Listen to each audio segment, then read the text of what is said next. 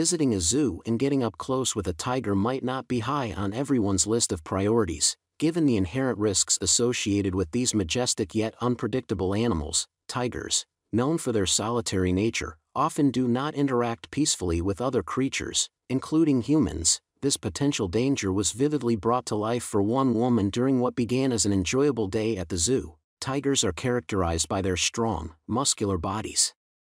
Capable of chasing down prey with remarkable speed, their large heads and powerful jaws classify them as formidable predators in the wild. As the largest members of the cat family, some tiger species can reach lengths of up to 11 feet. This makes the thought of encountering one, especially a hungry one, rather intimidating. Across the world, various tiger subspecies roam, including the Bengal, Indo-Chinese, Malayan, Siberian, South China, and Sumatran tigers. On one particular afternoon, Brittany Osborne and her cousin Natasha decided to attend a special event at the Potawatomi Zoo called Wine on the Wild Side. This event offered Brittany a unique chance to meet a magnificent tiger up close, an experience that would prove to be both awe-inspiring and thought-provoking. Tigers are a major attraction at zoos for their beauty and power. The Potawatomi Zoo showcased one of the most remarkable tigers, captivating visitors with its presence. While it is generally neither safe nor advisable to approach these predators, the safety of a secure enclosure allowed Brittany and other visitors to observe the tiger without risk of harm. Brittany, being 27 weeks pregnant, was particularly cautious, her protective instincts heightened for the safety of her unborn child. A fascinating fact about tigers is that a group of them is called an ambush, a name that reflects their strategic hunting prowess, despite their reputation as fierce hunters. Tigers are also incredibly nurturing mothers. They typically keep their cubs close for about 2 years, a longer period than most wild animals, before they separate. It's a distressing yet crucial reality that more tigers are currently held as pets than exist in the wild, a situation many conservationists hope will reverse in the future. During her visit, Brittany found the day to be delightful overall, with the highlight being her encounter at the tiger enclosure. Protected by a thick glass wall, she was able to safely observe the raw power of a tiger, capable of sprinting up to 40 miles per hour and leaping over 5 meters when necessary. The tiger's demeanor shifted as it approached. What might have seemed a hostile creature became less threatening and more curious. After a brief pause and a restful moment, the tiger suddenly dashed towards the glass, a startling yet spectacular display of its agility and strength. This encounter not only heightened the thrill of the day but also sparked a deeper reflection on the majestic creature's place both in captivity and the wild. In a remarkable incident at the zoo, a transparent barrier separated Brittany, a pregnant visitor, from a curious tiger. Unlike many zoo animals that typically ignore their human observers, this tiger showed a fascinating and unusual interest in Brittany. Initially, Brittany experienced a hint of nervousness, wondering if the tiger might have aggressive intentions towards her. However, her concerns were soon put to rest as the tiger began to affectionately nuzzle against the glass. This endearing behavior provided the perfect opportunity for a memorable photo. Far from showing any signs of aggression, the tiger softly whined and gently pawed at the glass, as if trying to get closer to Brittany. One might wonder if the tiger saw Brittany as a potential meal or was it genuinely expressing affection.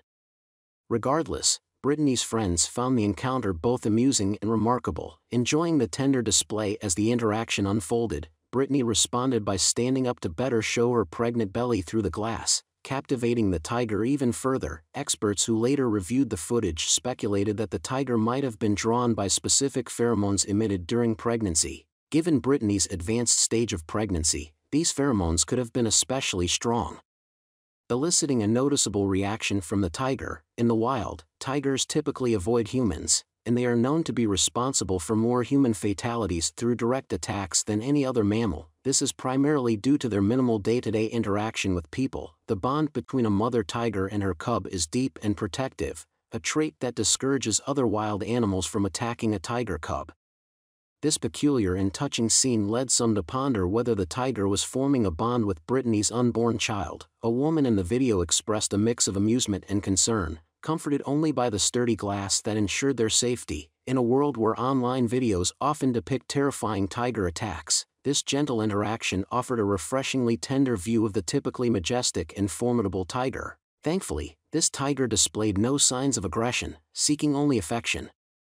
and appeared to sense the presence of something special, turning this moment into a magical interaction between human and animal. What are your thoughts? Is the tiger simply curious about Brittany's belly, or could there be a deeper, perhaps more profound reason behind its behavior? We'd love to hear from you in the comments section below. Your insights are valuable to us. Now, we have another engaging story. Let's proceed to the next one. Tigers are often perceived as formidable, menacing creatures, embodying a relentless spirit. However, the tiny cub that Edward Atwood stumbled upon in the depths of the forest presented a stark contrast, appearing vulnerable and helpless due to its severe injuries. Years later, Atwood was under the impression that the tiger had erased any memory of him, but their subsequent encounter would astonish him profoundly. Edward Atwood was a recluse, living a solitary life in his remote village nestled in the mountains.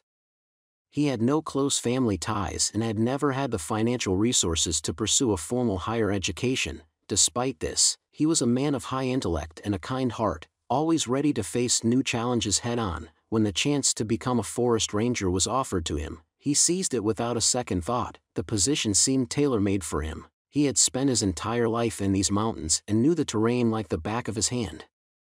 Atwood's duties involved patrolling the forest every 2 days and relaying his findings back to his team of rangers. On one particularly frosty morning, during a routine patrol, Atwood encountered something that would forever change his life. The forest was enveloped in a thick layer of snow that morning, transforming the familiar landscape into a near-alien terrain.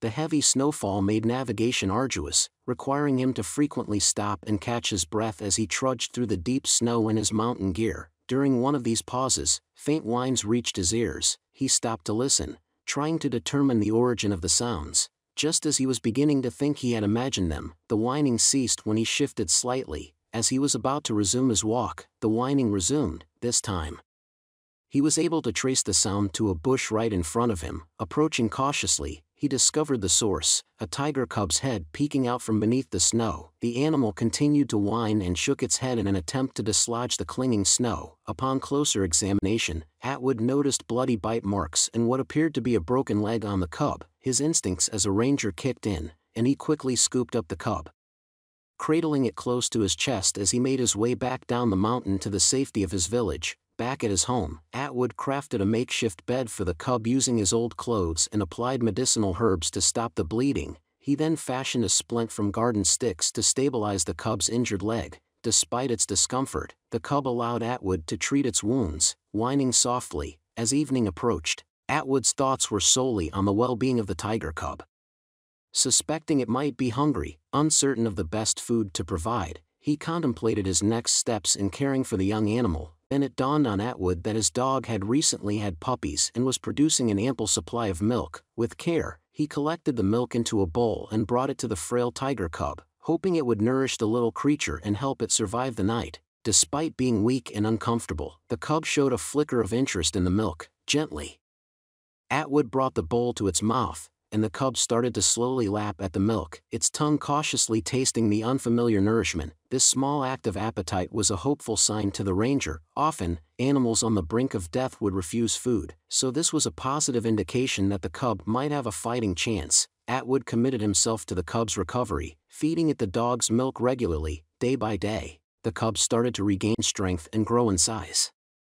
Its wounds began to heal, leaving behind a long scar on its leg as a reminder of its fragile beginnings. Over time, the tiger, named Gore by Atwood, inadvertently became more like a pet than a wild animal. After 6 months, Gore had blossomed into a majestic and robust tiger, often accompanying Atwood on his patrols through the mountainous terrain. During these journeys, Atwood watched with delight as Gore frolicked in the grass, behaving more like a giant house cat than a fierce predator. Yet, Atwood noticed that Gore didn't display typical wild tiger behaviors. Facing the hard truth that Gore needed to live freely in his natural habitat, Atwood made the difficult decision to release him into the wild. He took Gore up to the mountains for their final goodbye. As Atwood started to leave, Gore followed him, just as he had done for the past 6 months. Conflicted but resolute, Atwood tried to scare Gore into staying in the mountains by yelling and shouting, causing the tiger to finally sprint into the forest. Heartbroken, Atwood returned to his village in tears, continuing his patrols without Gore. Atwood led a quieter life until one dramatic day when he fainted on the trail. Bonnie, a villager who was nearby gathering firewood, found him and helped him recover. From that moment, a deep bond formed between them, and within weeks, Bonnie confessed her feelings. Hoping to be more than just friends, overjoyed, Atwood accepted her proposal.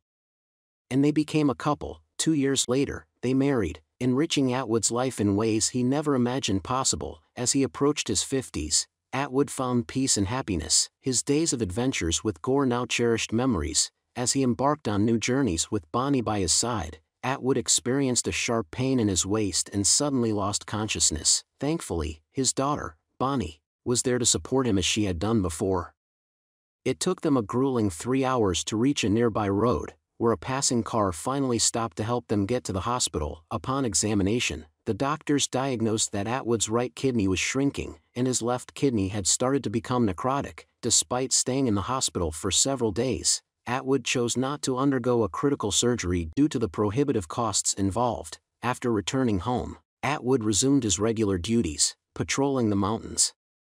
3 years later, Atwood's health deteriorated further due to his kidney condition. Despite the severity, he once again refused surgery, opting instead to take more frequent rests during his patrols in the forest. The following summer brought new challenges while he was on patrol. Atwood noticed smoke signals rising from the mountain, a clear indicator of forest fires which were common in that area. Understanding the imminent danger, he began to hurry down the mountain. However, his compromised health caused him to stumble and fall. At that critical moment, a tiger appeared, blocking his path with the fire rapidly advancing from behind. Prepared for the worst, Atwood was stunned when the tiger grabbed his clothes with its mouth and started dragging him to safety. In a state of shock, Atwood followed the tiger down the mountain. A burning branch fell, trapping him to the ground. The tiger, despite being burned itself, stayed with him. Remarkably, the tiger found a large stick and used it as a lever to free Atwood from under the branch. Confused but alive, Atwood continued to follow the tiger, which led him to safety. Once safe, the tiger affectionately rubbed against his legs, snapping him back to reality. Atwood realized he wasn't dreaming.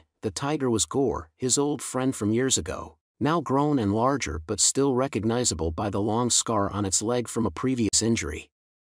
Atwood called out to see if the tiger remembered him as Gore. On hearing its name, Gore turned towards him and emitted a loud roar of recognition. After a few moments, however, Gore began to retreat back to the mountains. Atwood wished his old friend could stay a bit longer, but he understood that Gore knew its place was in the wild. Outside his house, Bonnie was waiting, relieved and grateful to see her father safe.